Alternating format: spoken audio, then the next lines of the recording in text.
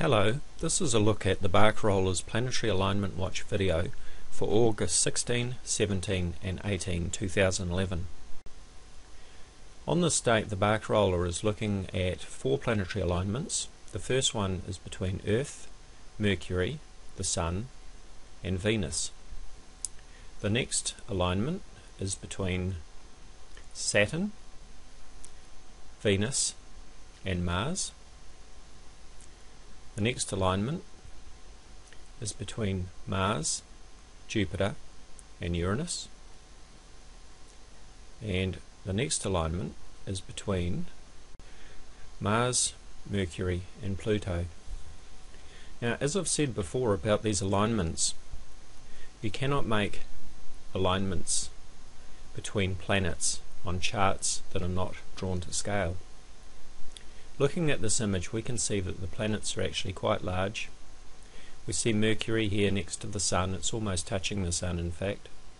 We see how close the Earth is. The distances in our solar system are vast, and although this very good tool is representative and it's very useful to give us an indication of what the solar system looks like, it really doesn't give us any indication of the vast distances and the scale in our solar system. This view is set to a default setting. We can change the settings here. In normal default view, the planet distances are set to 60-40. That's 60% schematic, 40% true. The planet sizes are set to 65% schematic and 35% true. Notice what happens when I change the setting for the distances between the planets, or that is the orbit sizes. No, I've changed the wrong one. Let's try that one. Okay.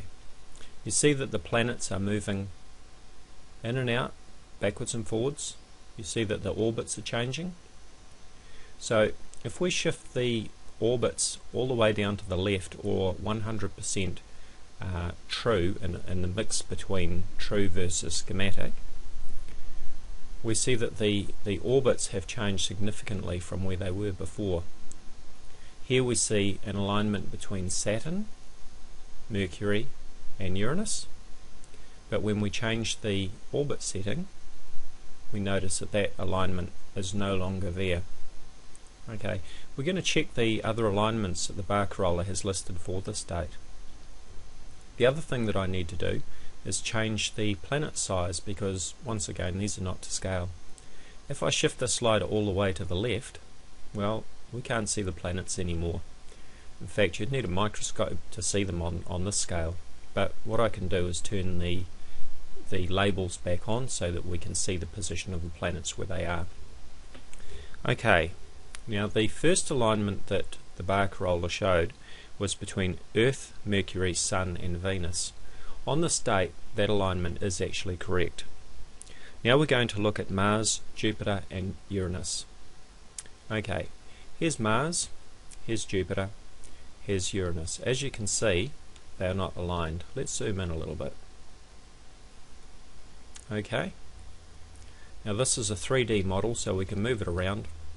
As you can see, this alignment does not take place. The next alignment was between Mars, Venus and Saturn.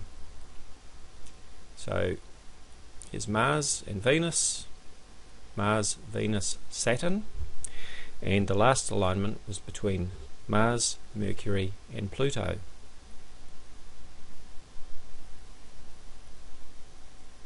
And once again we can see that these 3 planets are not aligned. So we can't really make earthquake predictions based on planetary alignments that don't exist. Thank you for watching.